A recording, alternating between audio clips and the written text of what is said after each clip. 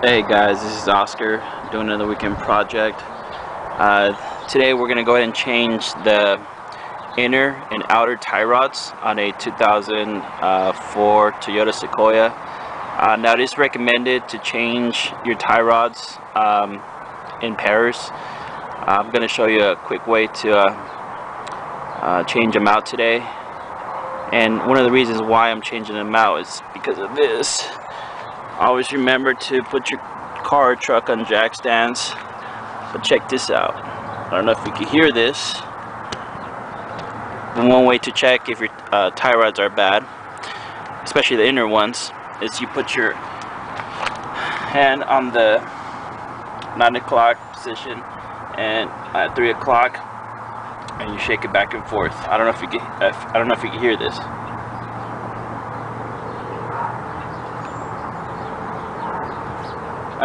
See that how it has a little bit of play?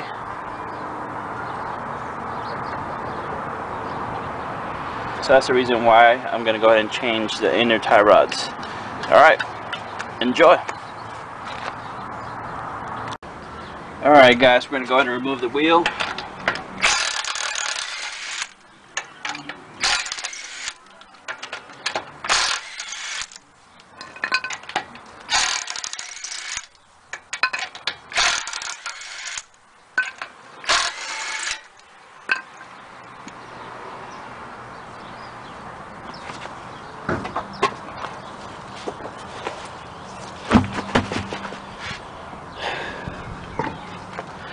Alright guys, so again, I just want to kind of touch bases.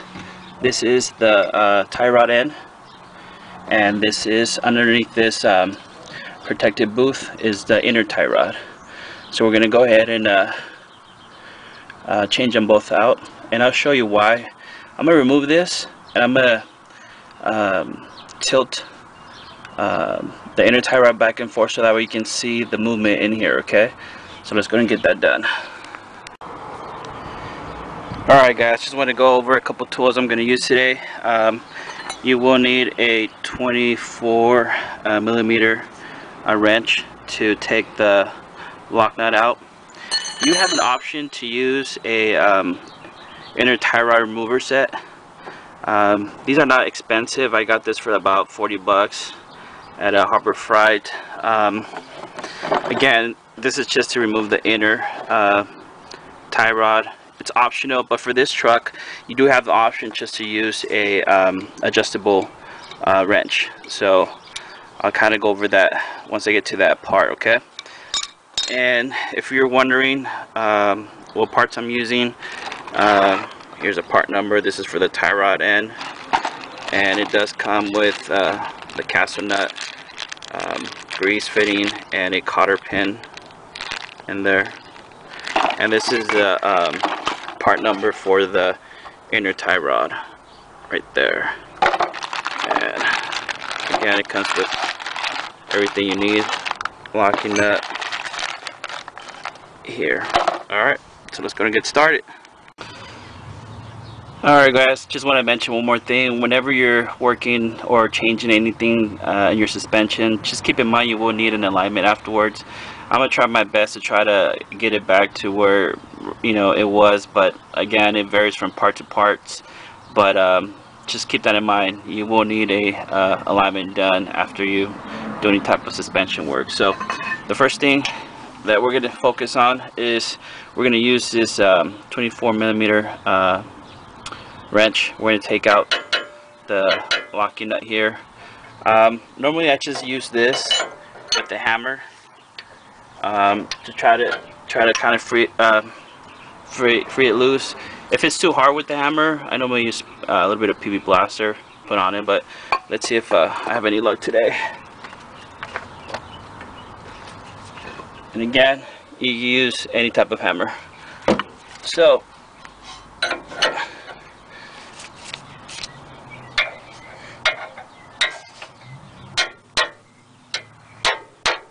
wow, perfect. And again, I'm just gonna set it aside here. Next step, we're gonna go ahead and take this this cotter pin, right here. So I'm going to use my diagonal pliers to get that out.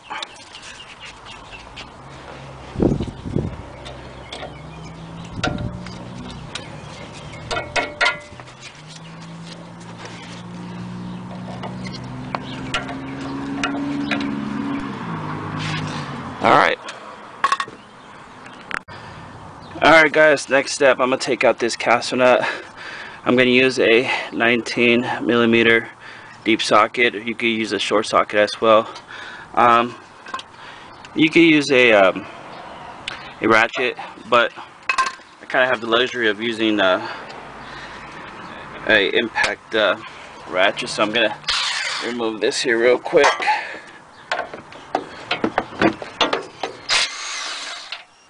Okay. In case you're wondering, that's what I'm using here to take that out.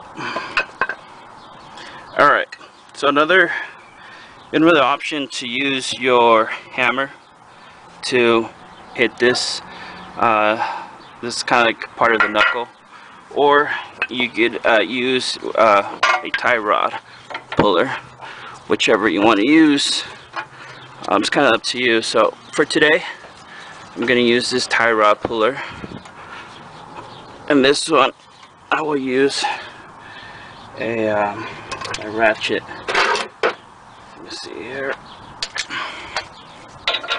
Okay, it's 19. So the trick is just to tighten it to the lower tie rod. I mean the tie rod end kind of breaks loose. So let's get that out of the way. Oh, you know what? It was pretty loose already. Wow. Saved me the trouble. So now I'm gonna go ahead and remove this. Just make sure that the way you removed it like this, you kind of have an idea. I'm gonna tell you why. Because the next step, remember I told you how you will need an alignment afterwards to kind of get you close to the alignment. We're gonna count the turns. So I'm gonna count the turns right now to see kind of like how many I'm gonna have to put it back in the reverse order. Okay, so let me go ahead and do that right now. Alright guys, just want to show you something really quick. Before I make the turn on this tie rod end, I want to see if you can hear the sound, and I'm going to actually take off the protective booth, this one, so I can show you what's going on. I don't know if you can hear it, but I'm pulling this back and forth. It's like a sound there, but let me show you a little bit what I'm talking about. We're going to take the clamp on this protective booth, take it out like so, and then I'm gonna use my diagonal pliers. Normally this like a metal clamp here, but I guess someone did work on this. So I'm gonna this is like a Ziploc-Tite. Just gonna chop it off real quick. Okay, I'm gonna remove this. Okay, this is a racket pinion, but I want to show you where I think the issue is. Let's see here. Okay, here we go. This is I don't know if you can see this, but this is the inner tie rod. This is where I was telling you about. You can use the tie rod end tool, or you can use a adjustable wrench to get to clamp onto this and then turn it. But I just want to show you something real quick. I don't know if you can see this. I'm gonna pull on this, see if you can hear the noise. See how wobbly this is? It should not be this wobbly. It should be literally stiff. So all that play, and again, this is what goes bad in here. I don't know if you can see. I'm pulling it back and forth. Let me see here. See all that stuff in there? It should not be moving. See that? So this is why my wheel was going back and forth. So let's go ahead and continue changing this. Alright Alright guys, now I'm going to count how many times I have to turn this back when I put in reverse order, okay? So let me go ahead and take this out real quick. 1, 2, 3, 4, 5, 6, 7, 8, 9, 10, 11, 12, 13, 14, 15, 16, 17, 18, 19, 20. So I'm going to do 20 turns. And again, it's going to be kind of close enough, okay? Alright, so the next step, I'm going to take this locking nut out so I can remove the protective booth there.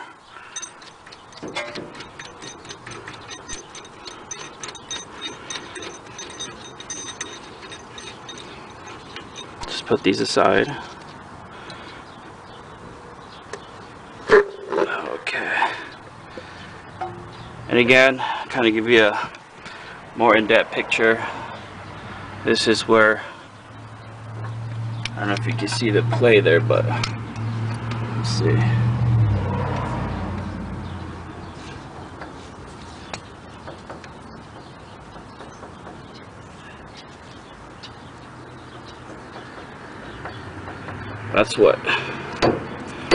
That's just making the whole, my truck kind of move a little bit, okay? So the next thing we're gonna do, in order for us to take this out,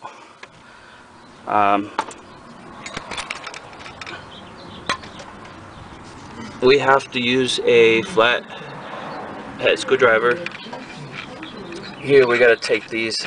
This is also a lock, kind of like a nut. Well, it's not a nut, but it's kind of like a flat nut. So I'm gonna use my hammer and my screwdriver to kind of bend this this way. Okay, so let me get and do that real quick. I can't do it with one hand, but I'll kind of show you. Alright guys, I already unstaked the other side, so this is the last one I'm going to unstake. This is what I was talking about. Make sure if yours comes with a back flat lock nut to remove this, unstake it. Otherwise you're going to be here for a while. So let me show you how to. Again, I'm using a flathead screwdriver and a hammer to unstake this here.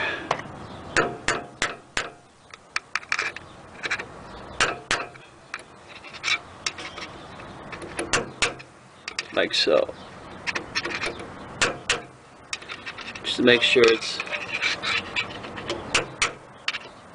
free when I take out the inner tie rod. Okay, it's also here from the bottom. And remember, when you install the inner tie rod, you're gonna have to stake this, because the inner tie rod comes with the new flat lock nut. So you're gonna go through here and hit it with the hammer and stake it back. Okay, so let me go ahead and finish this up, and then we'll go to the next step. Okay guys, time to take the inner tie rod out. So again, you do have the option to use a adjustable wrench. Basically it just goes here. Unfortunately, this adjustable wrench is too small. It won't fit there. I also discovered that my tie rod and tool, the way it works, I have these I guess you would say kind of like nuts. They will fit in here, but you will kind of place it like, I don't know if you can see this here, and then you will lock it. And then the whole concept is for this to go in here and it'll go through it, but as you can see, it's too small. So luckily I have a solution. Again, all you have to do is just get a bigger, this is a 12-inch adjustable wrench. I'm pretty sure if you get like an 18-inch, you know, it's going to have a bigger width diameter, so you can just put it in there and then turn it. So for today, I'm going to use my Mayhew Pro inner tie rod remover. The way it works, it does have like these teeth that will kind of like bite down here, and then once you turn it, you know, it'll turn itself. So let me go ahead and get this here, kind of put it in there real quick. Okay,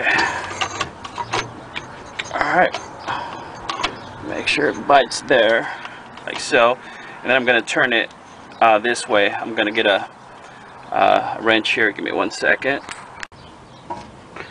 Alright guys, I almost have it out. There you go. And now it should freely just turn by itself.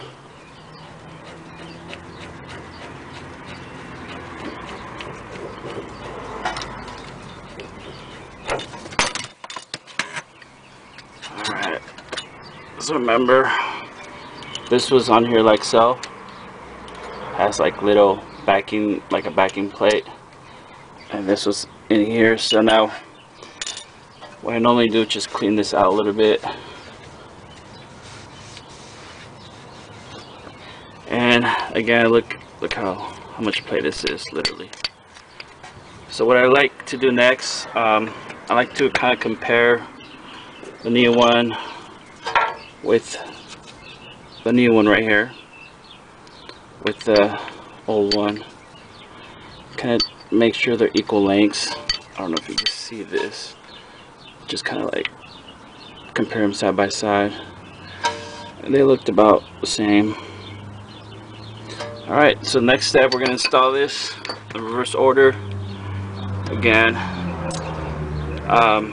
the new inner tie rod comes with a new flat locking nut. And just like I took this one out, I'll make sure that these little things are facing the inside those grooves, those little edge things, so like that. And I'm gonna hand tighten this.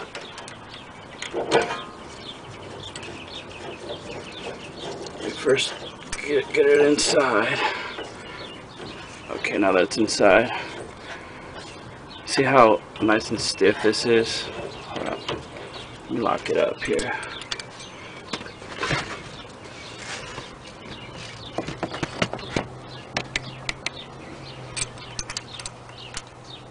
Okay.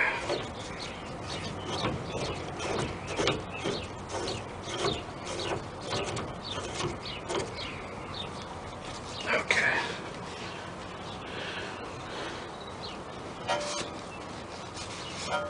And again, once we tighten this is going to be at you're going to tighten this at 76 foot-pound. I have, again, the luxury of having this inner rod tool. It's just going to go inside like so, and then I'm going to use a wrench here, and I'm just going to turn it. But I'm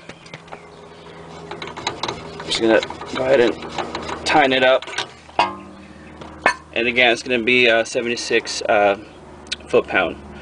And again, I just want to show you, look how stiff this is, and will move. I mean, if I force it, it'll move, but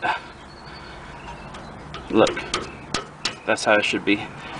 What I'm going to do right here, I'm just going to make sure I grease the, turn it sideways, grease inside there. That way it can be nice and greased before I put it inside. Alright, so the next step is, let me torque this down. I'm going to stake this, and then I'll come back. Guys, I did forget to mention, I did take this out, and I forgot, use some thread lock.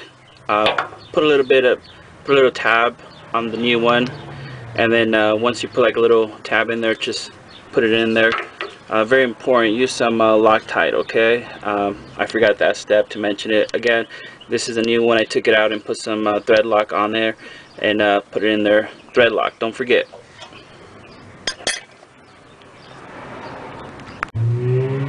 Alright guys, now that we have staked the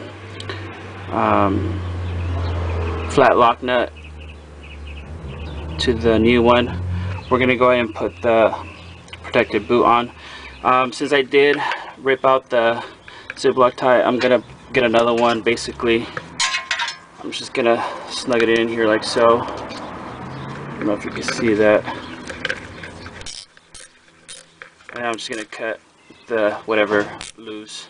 So let me go ahead and install this. Very important, don't forget to put this in, because you definitely don't want any type of residue to be going into your inner tie rod or the racket pinion. Okay, so for now I'm just gonna let it sit there, and then I'll come in, put the clamp back on.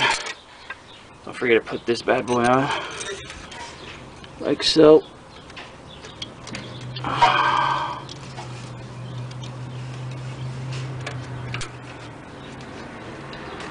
Okay, and then we're gonna go ahead and put the new lock nut, and I always like to put a little bit anti-seize on the threads here, so that way it doesn't seize up over time depending on where you live. I know rust could play a big role in there, so you don't have to put a whole lot. I already put a little bit on here, but just enough so that way you know, you can have that peace of mind, it doesn't get stuck on you. Alright, okay. Alright guys, last step, make sure you torque this to 67 foot-pounds, the crown nut, and then once you torque it, make sure you put the cotter pin in and go ahead and you know, close this up. And the rest, this one you're going to torque it to 41 foot-pounds. Once you tighten this up, make sure you definitely snuggle this in. Again, 41. Alright guys, hope you enjoyed this video. Again, pretty easy job. It took me maybe like 20 minutes to do so. Just don't forget to tighten up the Ziploc tie here, cut the loose ends, that way this doesn't you know, move around. And then don't forget to put this clamp back on, and again torque this to 41 foot-pounds and 67 foot-pounds. Don't forget the cotter pin. Alright guys, hope you enjoyed this video. Like always, thanks for watching and have a blessed day. Alright guys, just wanted to show you, almost forgot, don't forget to put grease on the tie rod end before you install it. But I just want to kind of show you, when we first started this had a lot of play. Now check this out. Nothing, no play. This is what I'm doing. It's not moving, it's not budging. See? So that kind of repairs my issue. Again, thanks for watching, and have a great day.